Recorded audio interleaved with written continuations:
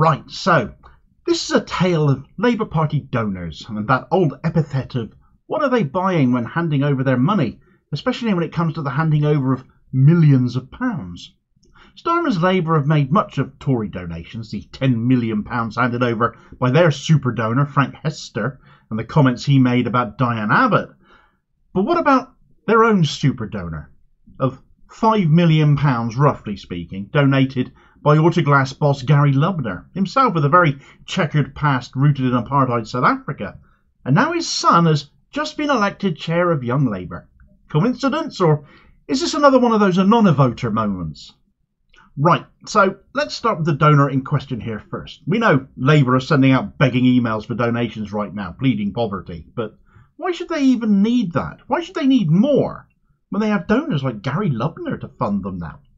The chap in question is vehicle glass repair and replacement magnate Gary Lubner, CEO of the global umbrella company for such auto repair work Belron, itself an arm of a much bigger company called PG Group, who own autoglass here in the UK. And Belron, having been founded in South Africa in the late 1800s, played a huge role in the apartheid years in South Africa through the 60s, 70s and 80s. Lubner himself joined the police force in South Africa during that time, acting on behalf of what was a white supremacist regime running the country, presumably meting out the brutality that regime became known for. So much so that sanctions and embargoes ended up being applied to that country, as you may well remember. I can remember just about. I was a child at the time. Sanctions that Belron itself was instrumental in busting throughout the apartheid years there, though. A company where by the 1980s, when I was said child, Lubner was working as an accountant for them. An example of this is the acquisition of autoglass by the company in 1983. Thatcher having no qualms, of course, about them purchasing a British company. A police officer turned accountant, though. Bit strange, I thought, but not necessarily when, for one, and most importantly, we're talking South Africa and he was white. And for two, his father and uncle were bosses at the company, as had been his grandfather before them. Wealth followed, of course. He became a personal donor in that time to the ruling National Party in South Africa, funding the apartheid movement in effect then. Of course, that all came to an end, and rightly so. But he's gone on to funding United Jewish Israel Appeal, a lobby group with close ties to the Israeli state itself having been long-standing recipients of donations from the Lubners. So all of this has been denied by spokespeople of the Lubners, of course. However, it is a bit of an unfortunate coincidence that news has now dropped that Gary Lubner is funding Keir Starmer's Labour to the tune of, source material puts it at $6 million, £4.5 to £5 million, going into the next general election because Lubner wants Starmer to be in power for a very long time. Lubner has already given more than £1 million to Labour now. So we have a guy here in Gary Lubner who has funded two apartheid regimes, South Africa and Israel, it would seem, now funding a party led by a man who is a self-declared Zionist without qualification, that is seemingly as pro-Israel as you get in Keir Starmer. But the fact of the matter also is that Starmer needs the cash now, and those with vested interests in Israel need their man in place. Starmer has hemorrhaged financial support through lost donations, lost memberships and wasting party funds, so others are having to stump up the cash now if they want him in place. I will reiterate, Lubner denies being pro-apartheid at all. He claims to have been bringing it down from the inside, but his company throughout the apartheid years were not. And that same company over the last 20-odd years of him being their CEO, although he stepped down last year, has continued to fund Israel, which is another apartheid regime. That just makes his denials appear, well, weak, if anything. But as somebody living through and meting out justice, if you can call that, during this time of South African apartheid, for someone claiming to have been secretly working to bring it down, you expect this guy to know apartheid as well as anyone can when they see it.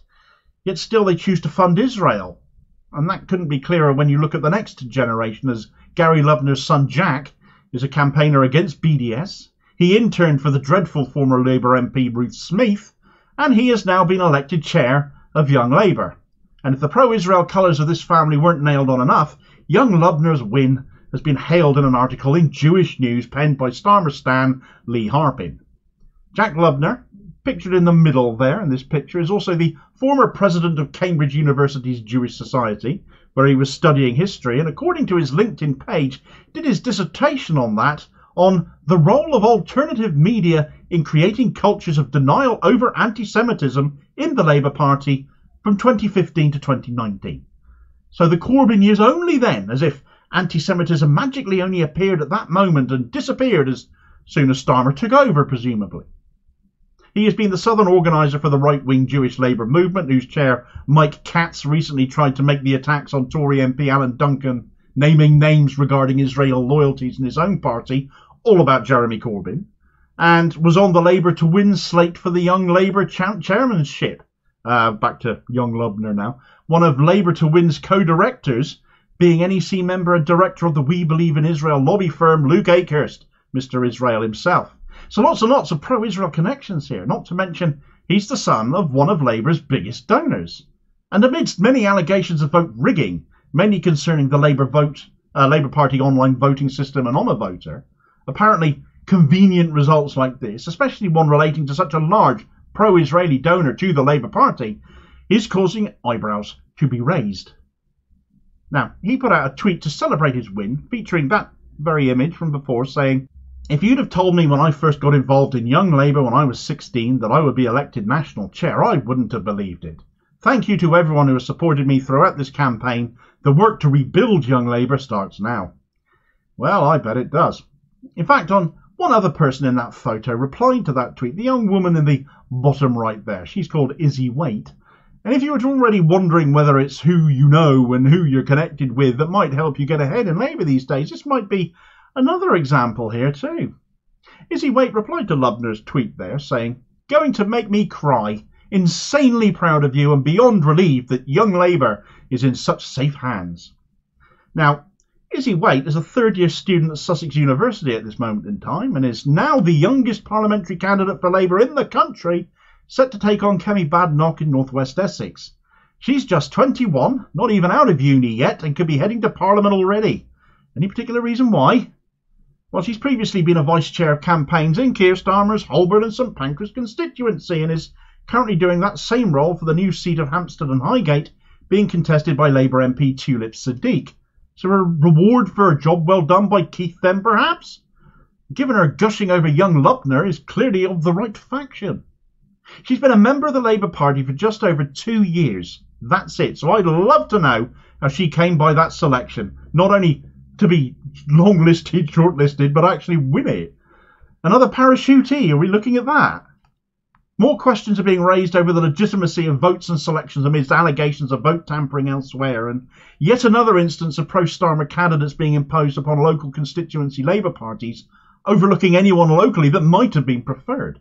Certainly, in other video content, I've covered plenty of instances of that. Labour needn't be shocked and appalled by people saying when they look at this situation, these votes in the current climate, that they don't believe the results. And that goes double when you consider that more than a month has now passed since Labour admitted to vote tampering having happened in Croydon East constituency, the very home of the Anona Voter online voting system, and we still don't know if anyone has been suspended or punished in any way in regards to that. And that's despite it all being the subject of a police investigation now as well. Not only that, but now 2 MPs who have been deselected are blaming an Anona Voter, blaming vote rigging for sending them packing. So these vote tampering allegations have gone nationwide. Is it any wonder people aren't buying wins for conveniently pro-Starmer candidates, or those related to pro-Starmer donors in which case? Find out the detail of those MPs and their stories in this video recommendation here, and I'll hopefully catch you on the next vid. Cheers, folks.